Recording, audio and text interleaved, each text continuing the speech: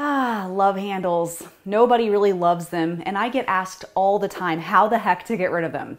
Truth be told, a million sit-ups a day is pointless if you're not achieving the caloric deficit required to burn the fat away. Now, to maximize your efforts in the gym and improve your chances of getting your love handles under control, mastering the right combination of strength and cardio is key. In a plank position, bring your knee into your chest and return to plank position. Alternate legs at a tempo that suits your preferences. Prop yourself up either with your arm bent at a 90-degree angle and resting on your elbow, or fully extended with your weight bearing down on your hand. Lie on your back with your legs up in the air, lifting your buttocks up and down on and off the floor, making an effort to hold the move at the top. Standing with feet shoulder width apart, clasp both hands together overhead and to the right. Bring hands down to the left foot in a motion as though you were chopping wood.